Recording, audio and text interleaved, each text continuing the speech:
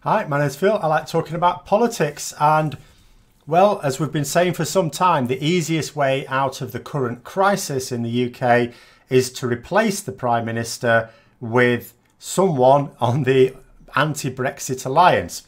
But this is where the difficulty has come. So what I'm going to do is give a little bit of an update as to where we are with that. But first, if you find yourself enjoying the video, then please click the like button and subscribe to the channel. So there are a range of parties and groups on the opposition benches, and those opposition MPs together form a larger voting bloc than Boris Johnson's Conservatives plus DUP.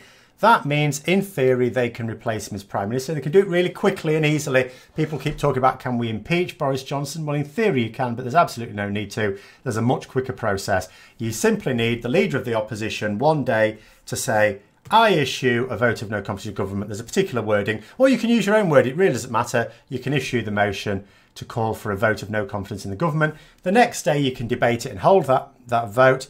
And then if the government's defeated, you can be forming a government. The palace can appoint the new Prime Minister the next day. So why hasn't it happened? Well, because of the various groups. So Jeremy Corbyn, as leader of the opposition, as leader of the largest party that is not the government party, has said that he should be the Prime Minister. Fair enough. He should certainly be the first person to have a crack at it. The problem is he doesn't have the numbers. And at the moment, there's an awful lot of carping going on. So Labour's position at the moment is to blame the Liberal Democrats for this, because the Liberal Democrats are refusing to support Jeremy Corbyn. So who does support Jeremy Corbyn? Of course, the Labour MPs support Jeremy Corbyn. You imagine Kate Hoey wouldn't, but why the hell is she even a Labour MP? The SNP supports Labour. They support Jeremy Corbyn because he promised some time ago that as Prime Minister, he would not seek to have Westminster block another independence referendum if the Scottish Parliament voted for it. So they support him. Caroline Lucas of the Green Party is happy to support him. Plaid Cymru just wants everyone to stop fighting. They're just going to stop fighting. It's silly. But the Liberal Democrats won't support Jeremy Corbyn. And so Jeremy Corbyn, Diane Abbott, John McDonnell, a few other senior members of the Labour Party have blamed the Liberal Democrats for the impasse. The issue with that is, let's say the Liberal Democrats did support Jeremy Corbyn. Does that mean he can issue his vote of no confidence and then displace Boris Johnson? No, because Jeremy Corbyn doesn't have enough numbers. If the Liberal Democrats swung behind Jeremy Corbyn would still be 18 MPs short. Where are they coming from? He basically needs Conservatives to support him, and there's like one of them who said, well, to stop a no deal, yes, I will.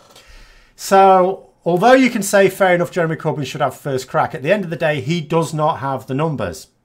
Whereas the counter view to all this, and this is the view of the Liberal Democrats, is if Jeremy Corbyn, who is one person, said, tell you what, let's all support Caroline Lucas or Margaret Beckett or Ken Clarke, those candidates would have the numbers because the SNP would support those, Labour would support those, the Liberal Democrats would support them, the independent group would support them, various other independent MPs would support them, including the Tory rebels. So they would have the numbers. So it's, you look at it however you like. But the bottom line is, while the current position is as it is, there is no getting rid of Boris Johnson. Now, the other thing to be said is, and this is quite worrying, the thing about John McDonnell, who, for those who don't know, is the Shadow Chancellor. So he's actually a very, very old political ally, very close ally of Jeremy Corbyn. And he's the second most senior in the Shadow Cabinet, really. Chancellor is that position that's like the right-hand man or woman of the leader. And, I've been quite impressed with him that he's developed into a decent frontline politician over the last few years. And then every time I say something like that, he goes and says something stupid. So this weekend he was interviewed and he was asked the question. So, okay, the position is Labour are backing Jeremy Corbyn and no one else, and that's all there is to it, that Jeremy Corbyn should be the interim Prime Minister. I've had my say on that, and I've had to say that it actually helps Jeremy Corbyn if he didn't. But, okay, they've taken a different view. The problem is this was put to him. He said, let's say the only way to stop no deal Brexit, the only way was for Jeremy Corbyn to swing behind one of the non-partisan or the bipartisan compromise candidates. Would you do it? And John McDonnell, and he wouldn't have said this if he hadn't, conferred with Jeremy Corbyn. So this is basically the Labour's position. He said no. So Labour's official position now, and there's been no denial or even reining back. Sometimes when John McDonnell says something or even Jeremy Corbyn says something and it blows up a little bit, they retract it a little bit, or they at least pedal back a bit. There has been no pedaling back of this comment. So Labour's official position at the moment is that Labour would rather have a no-deal Brexit than to have, say, Caroline Lucas be Prime Minister for a few weeks just to get the extension. Just that. It's also, if you think about it, Labour's therefore stated position that they would rather have Boris Johnson as Prime Minister than Caroline Lucas or Margaret Beckett or Ken Clarke. That's actually what their position is, which is a fairly foolish corner to paint yourself in at that point. Now, potentially what they are doing here, that isn't necessarily what they privately intend, just what they're publicly saying. Because in the game of chicken, if Jeremy Corbyn, for whatever reason, I don't understand why he even wants the position. Because most of the other opposition parties want the following to happen. They want an interim Prime Minister in place, but they want them in place for a fair amount of time because they want to first of all obtain the extension.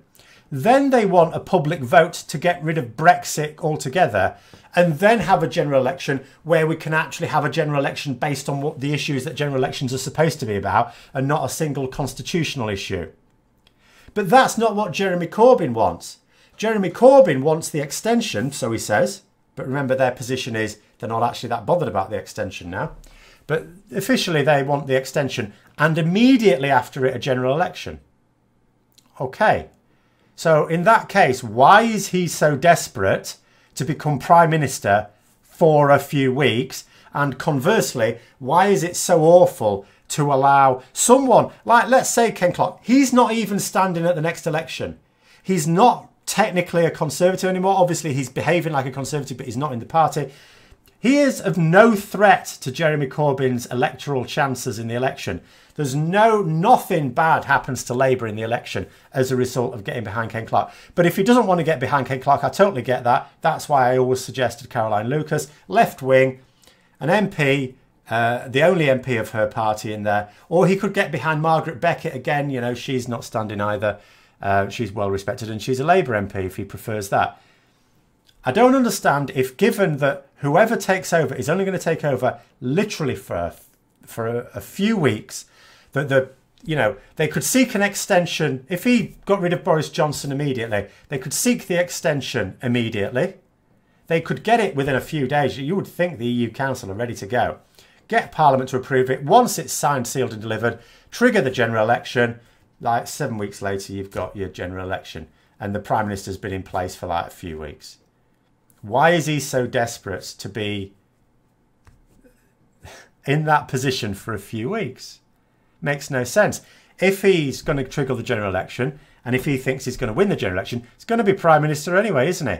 But with an actual mandate from the public. Isn't that better than being an unelected Prime Minister, which is what he's accused Boris Johnson of? So that's the situation. We've got Labour who are digging the heels in. Now, the final thing I will just say is what this is really about, in my view. And what it is about is the general election. The Liberal Democrats desperately want to get as many MPs as possible. In this vein, they have been distancing themselves as much as possible from the Conservatives, which is quite easy, but also from Labour. So that's why they're behaving like this. On the same grounds, that is also why the Lib Dems are behaving like this, the Labour are behaving like this, they're both behaving like this. Both of them see each other as rivals in the general election and they're both chasing the same votes. Not all of the same, obviously the very left-wing votes are not going to vote Lib Dem, but there's a lot of Remain votes, particularly on the centre-left, that are going to vote Lib Dem as things stand, and Jeremy Corbyn is desperate to distinguish himself to not that the Lib Dems are seeking the position of Prime Minister themselves, but that's, you know, that's that position. And then the other thing, of course, is Jeremy Corbyn's political calculation has always been for the past few years that Brexit will destroy the Conservatives. Now, it hasn't, because Brexit hasn't happened. But from his point of view, if Boris Johnson were to succeed in a no-deal Brexit, and he can't succeed in his no-deal Brexit if he's replaced as Prime Minister, then a general election takes place a few weeks after the consequences become obvious, then actually that could kill off the Conservatives, at least for the time being, and Jeremy Corbyn believes he'll be the beneficiary of that.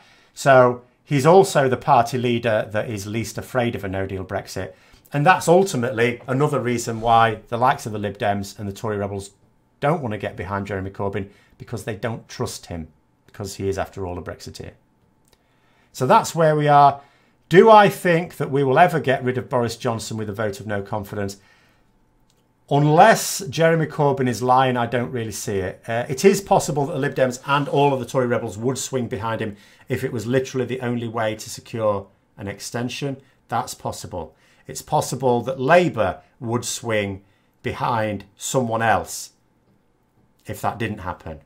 We can't say. All we can say is what they are saying publicly at the moment. We have to go on the assumption that they're not lying, even though politicians do have a bit of a habit, if we're honest.